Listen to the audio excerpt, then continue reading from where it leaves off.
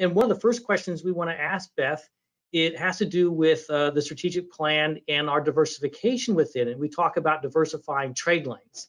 And specifically, I want to ask about the island of Puerto Rico, because while we want to grow, certainly as a global port, harbor deepening is a big part of that.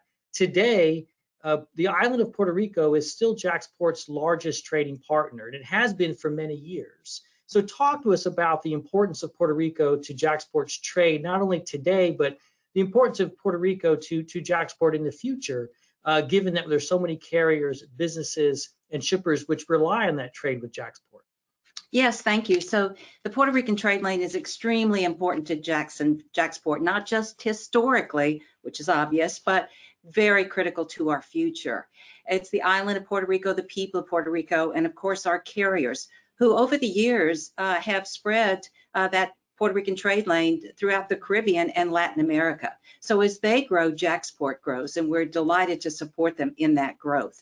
Very importantly, it is our Puerto Rican carriers who put JAXPORT on the world stage, as Andre Wallace just talked about, with the LNG facilities, the storage and fueling capabilities. And we're already seeing other ships other than those ships built by those carriers coming to JAXPORT to be fueled by this eco-friendly fuel. So we're delighted. We have excellent relationships with our partners, our Puerto Rican carrier partners, and we're delighted to support their growth in the future. Very important to JAXPORT over the long term.